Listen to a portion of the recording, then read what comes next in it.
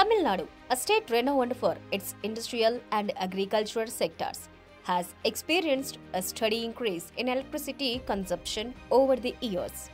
Several initiatives have been undertaken to meet this growing demand, including the construction of a new power plants, expansion of power generation capacity, and improvement of transmission and distribution infrastructure.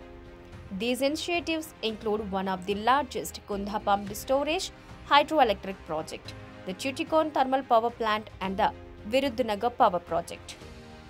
The Kundah project is one of the largest pumped storage hydroelectric projects is taking shape in the Nilagiri district. This project harnesses the power of water by utilizing two reservoirs, Porthmund as the upper reservoir and Avalanche Emerald as the lower reservoir. Civil works including constructing the powerhouse, service bay, transformer cabin and switchyard are currently underway. Once completed, this project will generate a whopping 500 megawatt of clean energy, supporting the state's power grid and providing a reliable, eco-friendly power supply. To enhance power distribution in the Virudh Nagar region, a 765 by 400 kilowatt air-insulated substation was built.